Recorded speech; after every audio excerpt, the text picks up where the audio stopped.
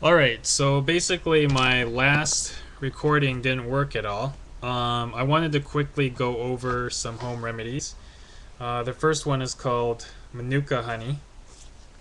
And here it is right here.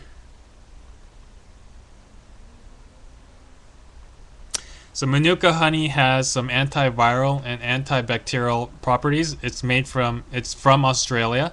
It's from the bees who make Manuka honey from the Manuka plant.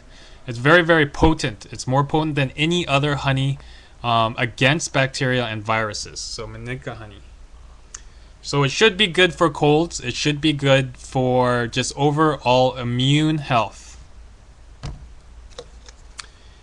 There, this is. This is called Echinacea. Echinacea has been used for thousands of years. It is also good for immune health. It does help your immune system. And you do need an immune boost when you catch a cold or the flu. This is a popular ingredient.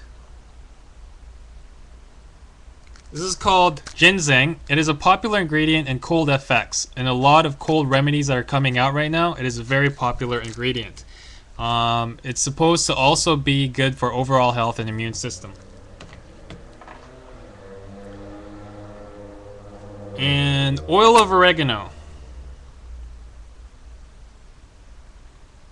Oil of oregano is supposed to kill viruses and bacteria on contact as well. This is very potent.